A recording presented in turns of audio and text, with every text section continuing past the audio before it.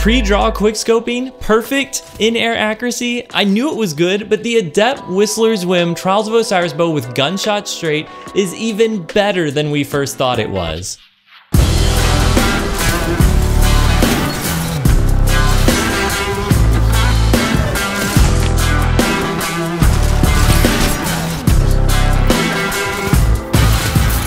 I've learned so much since the first Whistler's Whim perk guide I put out, and I've got a ton of new info to bring you on why this bow is even better than I thought it was originally. The quirks about it are a little different than I originally thought, but in the best way possible. Oathkeeper hunters and floaty warlocks rejoice. Titans, I don't have the best news for you, but I'll show you what I'm talking about in a second. But first, if you're new to the channel and enjoy Destiny 2 guides that come with a mini montage to showcase what we talk about, I hope you'll subscribe and stick around for more. Every video is just as informative and cinematic.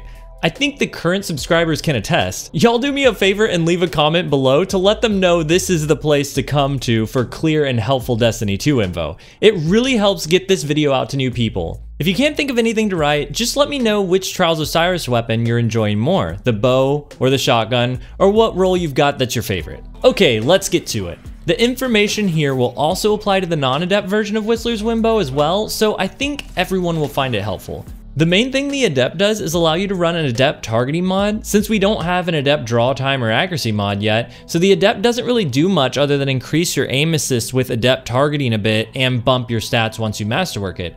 But there is another mod that any version of the bow, Adept or non-Adept, can run to great success. It's something I didn't talk about much in the last video because I just missed how good a specific stat was on the bow. Airborne effectiveness. This stat can be a little confusing, but I'm gonna break it down in a way that's really easy to understand and help you see how amazing it is on this bow, so stay with me. Now, before we get to that, I have to rewind and correct something I said about Gunshot Straight in the last video that is game-changing for the Whistler's Whim. It is so much better than I thought. Still quirky, but so much better. For those that didn't see it, well, you should definitely go back and check out the intro for that one because it's something else, but briefly summarized, I discussed how lightweight bows suffer from low accuracy stats compared to precision bows, and how that put them in a weird spot because they still required headshots to actually get enough damage to be worth running. That, to me, makes Gunshot Straight the clear winner in the perk tree.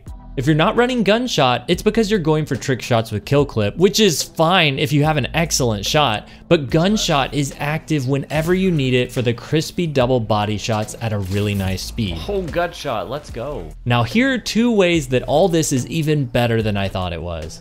First, Gunshot does not need to ADS first to activate. Wait, Lego. I thought you said you did have to ADS first. Well, there is something that causes the Gutshot damage to not always apply, but we figured it out. Myself and many others thought that ADSing fixed the problem because frequently our Gutshot Straight buff would not apply when pre-drawing. However, when shooting a target up close after pre-drawing, the damage was fine, as many of you saw in the Walla video. So what is going on? After banging our heads together for a few moments and thinking about how glaive projectiles work, I've come to believe that the damage only applies if you are still ADS by the time the arrow hits your target. Arrows are projectiles in Destiny 2 just like glaive projectiles. They're just really fast, and in close range, it's pretty much impossible to descope before the arrow hits your target. However, at longer ranges, you can easily stop ADSing too soon, and I found that many of us did this naturally if we were pre-drawing the arrow. Now it's possible many of us are letting go of aiming down sights before releasing, but I was pretty intentional about it when testing. Either way, the solution to all this is to stay aiming down sights after every shot, specifically at longer ranges. Think of it as a follow-through. With this in mind, we're open to some amazing possibilities with this bow, one of them being quick scoping at close range. At long range, you'll have to stay ADS as discussed, but at close range, you can pre-draw and quickscope and still get the Gutshot Straight damage. It's honestly insane to apply this much damage to a body shot quickscope. Also, on the pre-drawing side of things, it opens the doors to the Hunter Oathkeeper exotic arms. This is huge for so many bow users out there. For one, Oathkeepers has a secret trait that lets you draw about 20 milliseconds faster, not past the 500 millisecond cap, but if you don't have the perfect roll, it could help a little bit. More importantly, Oathkeeper allows you to keep your bow drawn indefinitely, and you can quickscope a shot for the full 103 body damage whenever you want. even while jumping. Which leads me to the second way the Whistler's Whim is even better than I thought it was. Airborne effectiveness. In-air accuracy can be super confusing after all these changes they've made, but I think that I can break it down really clearly for you on this weapon. Whistler's Whim has an airborne effectiveness number of 19. That may seem low, but that is by far the highest airborne effectiveness stat of any legendary bow, precision or lightweight. The next closest thing is Under Your Skin, which is 15. By itself, none of this changes how this bow operates, but once you start stacking things, it becomes clear Whistler's Whim is elite. It is the only legendary bow that you can place a single Icarus mod on, Adept or non-Adept, and put the aerial effectiveness number into the next category of in-air accuracy. Let me explain real quick. As per Bungie, in their first swap that introduced the aerial effectiveness stat, there are 5 categories of effectiveness the stat can fall into. I want to note that I think this only applies to primary weapons, but that's what bows are.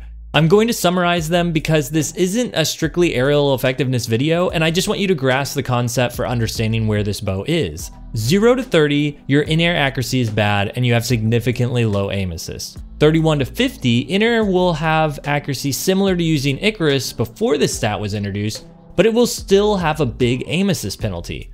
51 to 70, you'll have better in-air accuracy than before this stat was introduced, but you'll still have some reduced aim assist.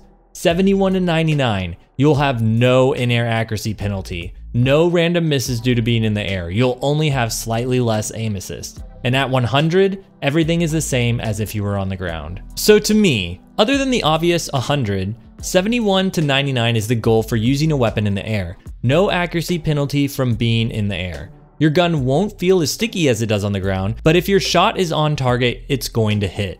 Okay, so where does Whistler's Whim fall in here?